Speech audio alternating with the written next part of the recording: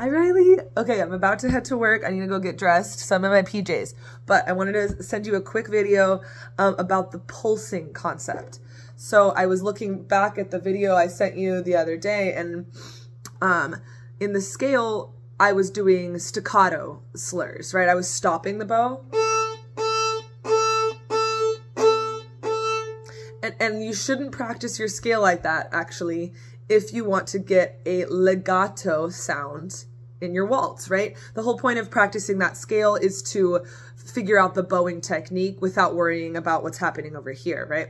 So let me show you the scale with the pulse instead of the staccato sound. So in fiddle playing, we use a lot more pulsing to get notes instead of silence. Pulsing to get beats. I'm talking about getting a beat, the sound of like, right? We're trying to get something steady happening in our music. In middle school, we did a lot of like using silence and sound. But what I want you to do is use medium loud and super loud, right? So what you're gonna do is this.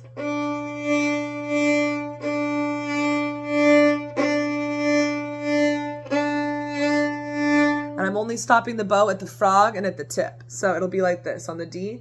Ready, set, down.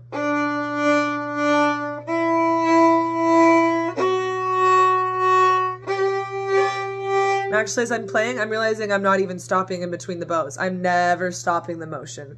So let's go together. I'll do the scale once and then I'll have to go get dressed. Ready? Here it is. D, pulse, pulse. E, pulse, pulse.